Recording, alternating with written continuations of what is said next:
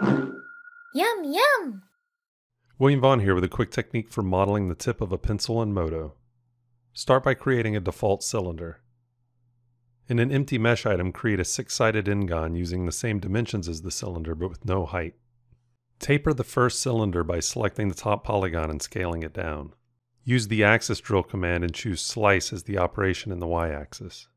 Select the lower portion of the mesh and delete the geometry. Next, select the open edges at the base, extend them, and then flatten them. Use the Polygon Slice tool to define the tip of the pencil. Assign the tip and shaft geometry a new material. Select the following edges and bevel them to create hold edges. Convert the mesh to Catmull-Clark sub Ds. The tip of your pencil is ready to be textured. Oh, look at the time.